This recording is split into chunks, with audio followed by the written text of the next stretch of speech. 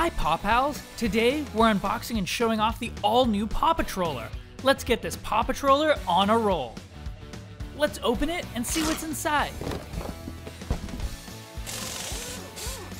You'll find one PAW Patroller, one rider figure, one ATV, and one sticker sheet.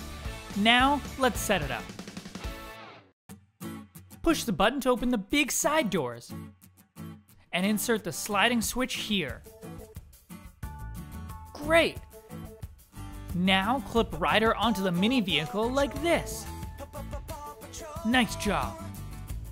Before we get into action, let's spruce up the PAW Patroller with some stickers.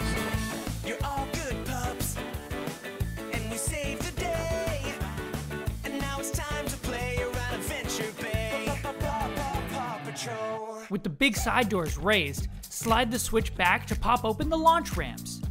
To load Ryder's ATV, push back the bar in the middle until it clicks and place the ATV on the ramp.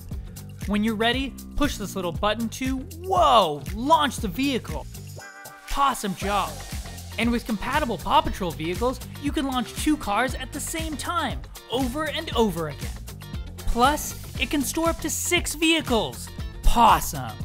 And we can't forget the lights and sounds. Push the button on top when you're setting off on all your big rescues.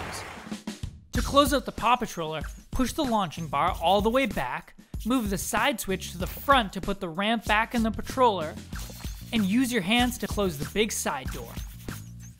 Great job! Now, just put Ryder in the front seat and drive the mini vehicle in the back of the PAW Patroller. And that's it! Now you know how to make on-the-go rescues with the all-new PAW Patroller.